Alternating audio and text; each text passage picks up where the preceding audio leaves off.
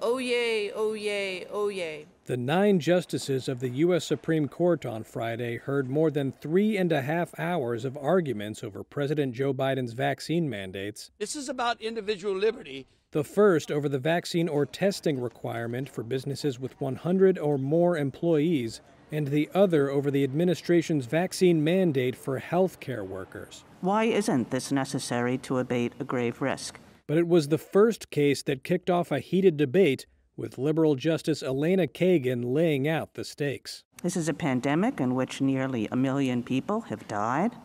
It is by far the greatest public health danger that this country has faced in the last century. More and more people are dying every day. More and more people are getting sick every day. I don't mean to be dramatic here. I'm just sort of stating facts. And this is the policy that is most geared to stopping all this.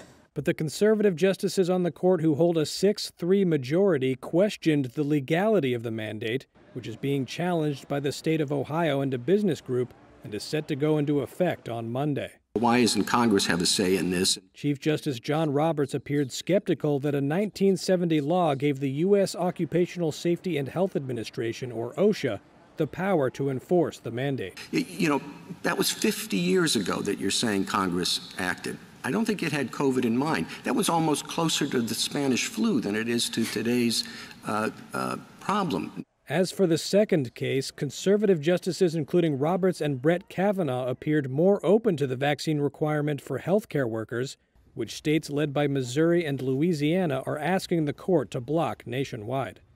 2 of the officials who presented arguments seeking to block the vaccine mandates, the Solicitors General from Ohio and Louisiana, made their cases remotely on Friday after having tested positive for COVID-19. Decisions by the Supreme Court in both cases are expected soon.